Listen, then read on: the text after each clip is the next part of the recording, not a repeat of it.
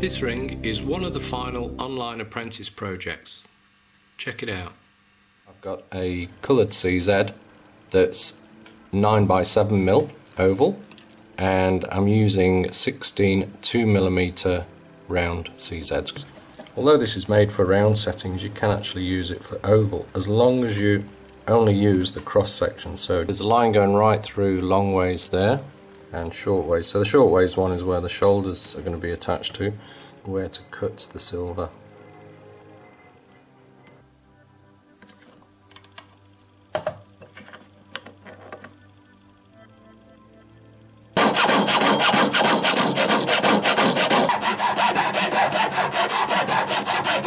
Just at the contact points there.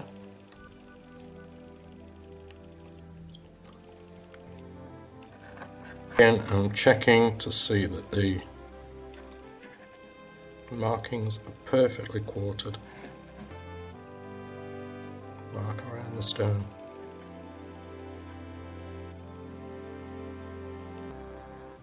When I look down, I can only just see the faint line around it, and just check the size. So we've got a 9x7, so I want to make sure it's the same size as the stone. I planned it's just a fraction larger as well, so I can trim that down a little bit later. And centre of the outer stones should mark on the outside edge, just at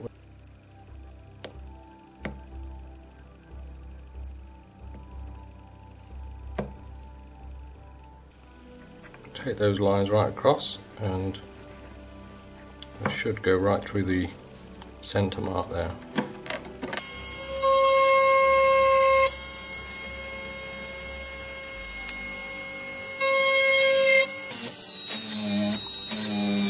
Move it over as I go. This is also a pilot drill, so I can do a little bit of alteration later if I need. Just make sure the spacing is right. As I say, at this stage the holes can be moved a little bit if need be. So now I'm going to go through with a larger drill but put pressure on this side of the holes to bring. This is a 1mm drill.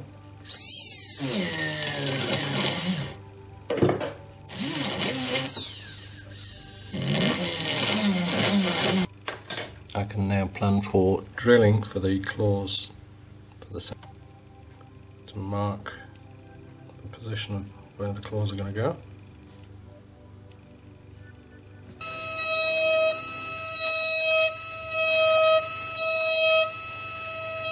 Will work fine for this, making sure that you drill really straight.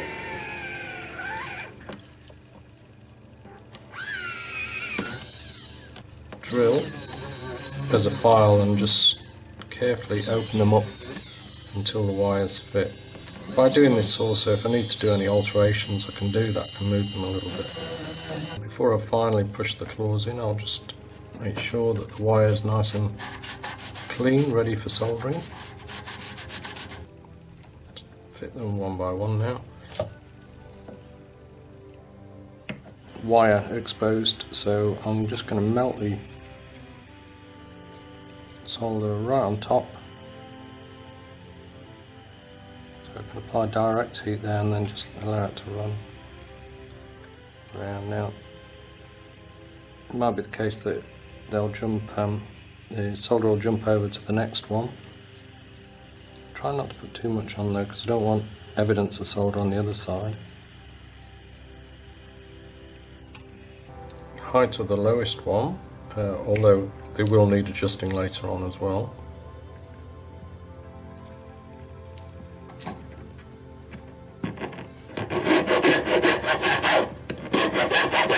Now, I'm going to leave around about 1 millimetre around the inside of the claws, so it won't be right up to the claws.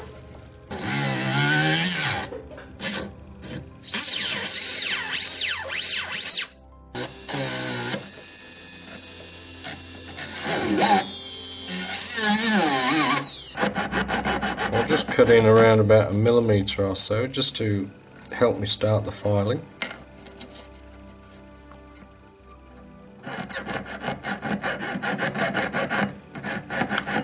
Again, I'm not going too deep, I'm just starting the shaping.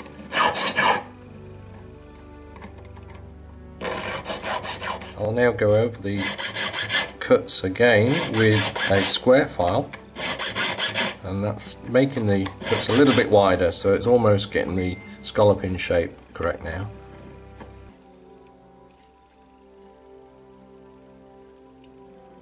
Now all the settings are carved to the right shape now, so what I'm going to do is start preparing for the outer claws. So I'm just going to cut right in the spot where the claw is going to go.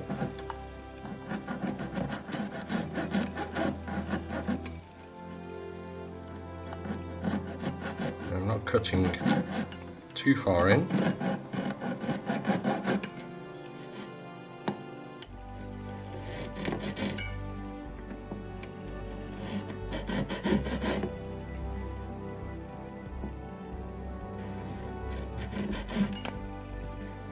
If you haven't got this burr, then you can use a slotting file, and as long as the slotting file edge is the same size as the claws that are going to go on, that will work really well as well.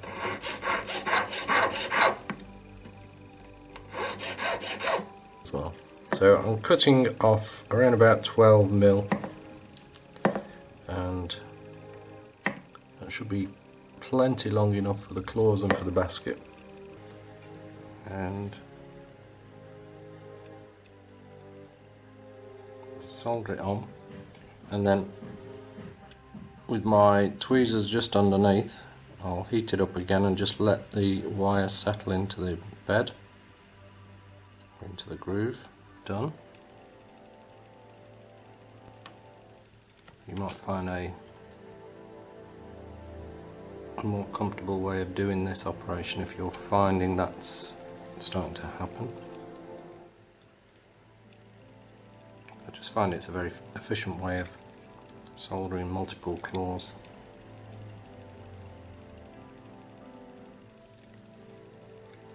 Now I'm leaving about 2mm of the claw at the top there, which is plenty for the setting later on.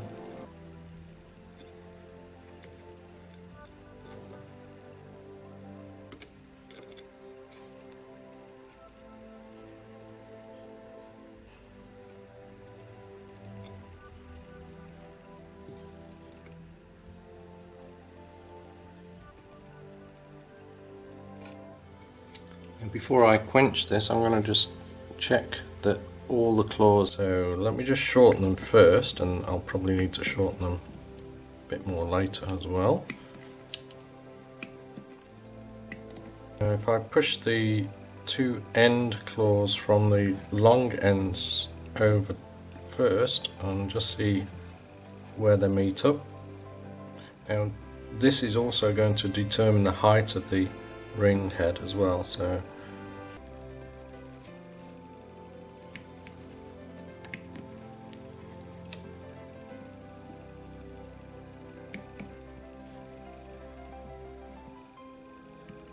I find the easiest way to do this is to use a pair of chain nose pliers and just push the claws down with those.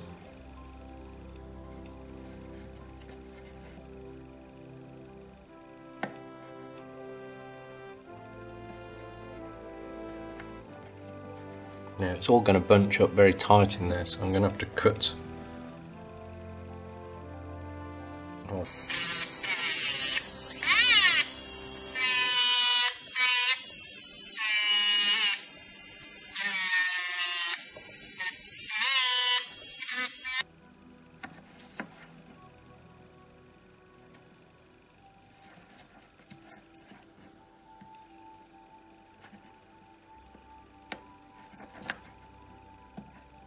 Still need to push them down further and lower the basket, but before I do that I'm going to just make them a little bit shorter.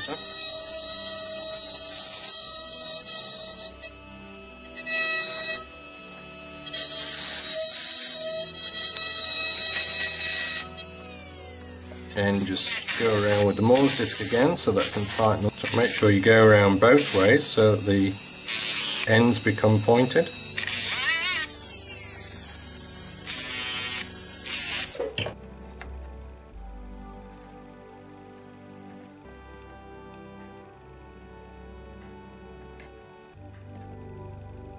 Shape with a smaller ball burr.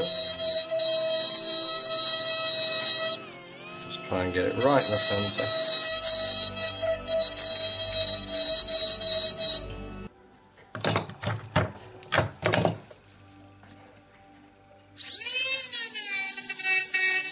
That's how it should look. You should have the same shape and not angling off.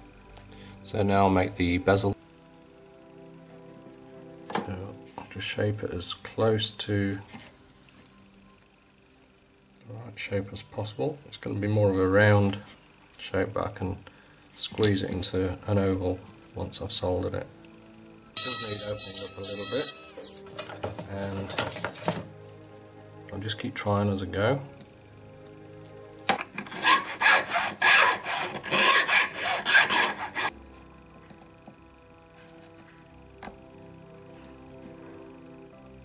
Okay, I'll set that up for some towards where this bezel is. So I'll just be very, very careful.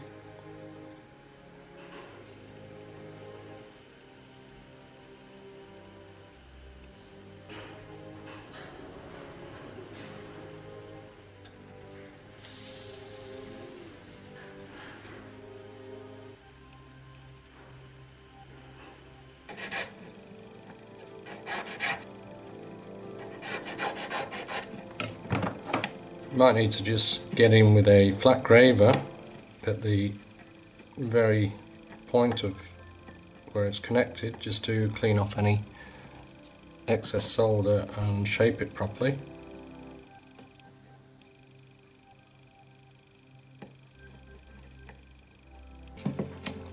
And this is 2.7 wide, 1.5 thick, and it's just over 7 centimeters. So I'll make a ring and I'll solder it. Doesn't matter what solder you use because we're going to open it back up again, but I'll solder it together just to form the right shape. Sure, there's enough left over to make the shoulders.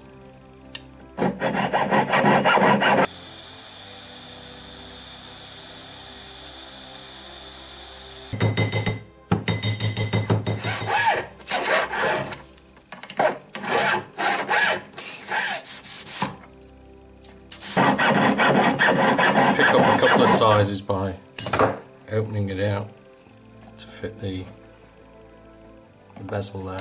Now it's also going to be easier to file this to the shape of the shank rather than the shank to the shape of the bezel. So I'm going to just make sure I get it lined up perfectly. So to do that I'm going to mark the shoulder claw. It's easy to get that wrong, so I'll just mark the 2 shoulder claws. And with that in sight now I can make sure that I file the flat spot in the right place. Further into the basket work and just make sure that the angle of the opening matches. If need be, I will change the angle of the cut on the ring, so that means I need to file a little bit off this side here and the opposite side on the other one. The shoulder's lined up properly, so I'll set that up for solder. It's up to you. I'm pretty sure you'll get away with medium there.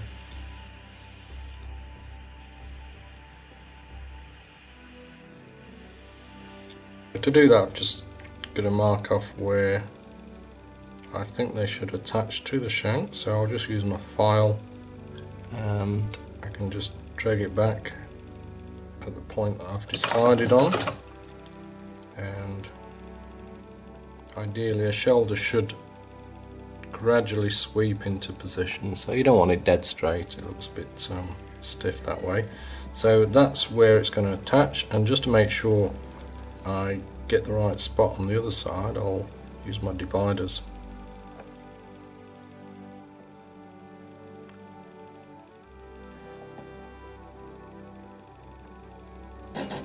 Cut a line across.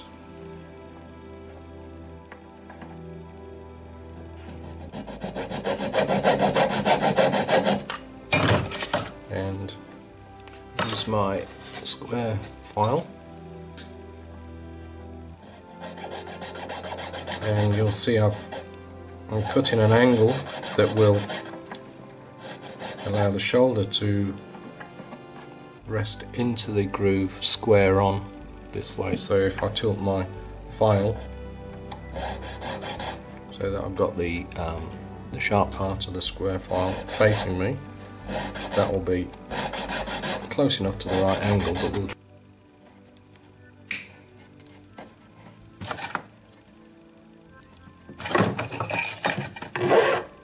And now I'm going to shape these to give them a little bit of a sweep. I'll just use my pliers and my half rounds, although you can use a ring bender, it'll give it a nice even curve. Just work on getting the fit onto the ring a little bit better, so I'll just file a bit deeper with my square file.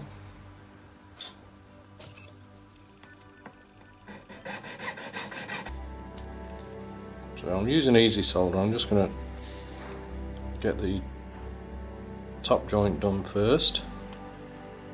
Solder to fill any gaps, so just make sure that that's the case for yours as well.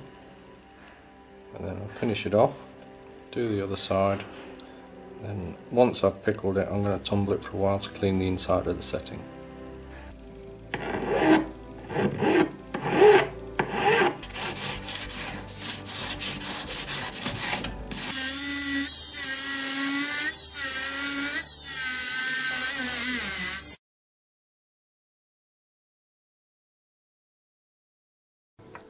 Top part of the settings the same shape.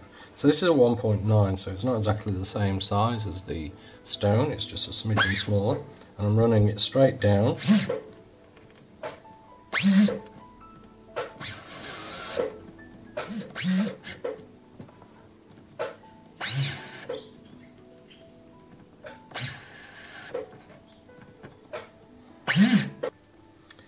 if you go around and just make sure that you can position the stones level, and that's now level with the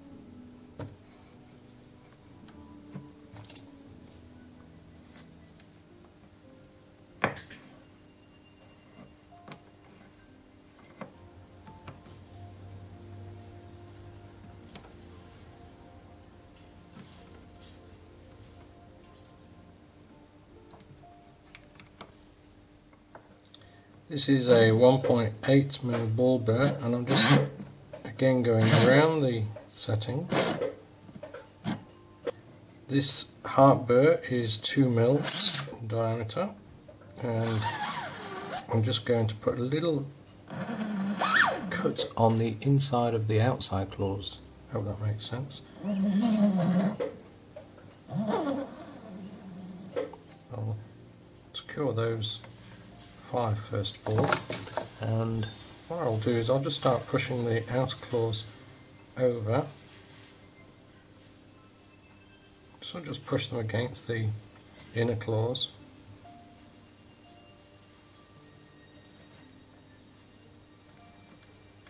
About a mil from the stones, I'll just cut in and just wobble it around there, and that'll just shape the grain. Now that should secure it as it is.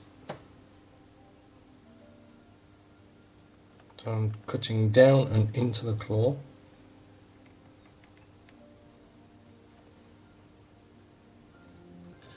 So you should be able to see those little grains there now. Got a number 11 beading tool, so 10 or 11 should do it, and just form a bead.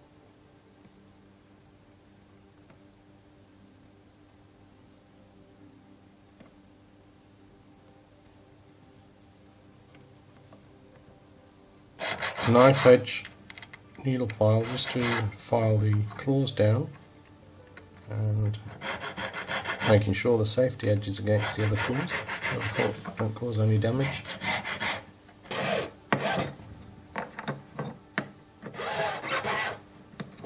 Using the extra large beading tool again just to shape the outer claws and get the final tip of the claw onto the stones.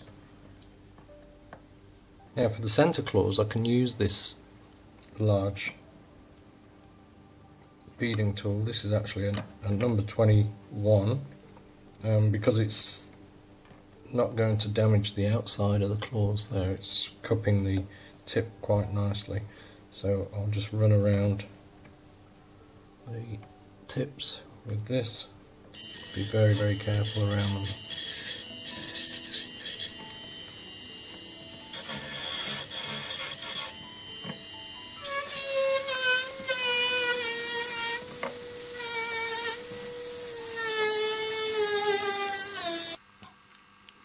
And there we have it. And if you want to train to be a jeweller, check out my online training course.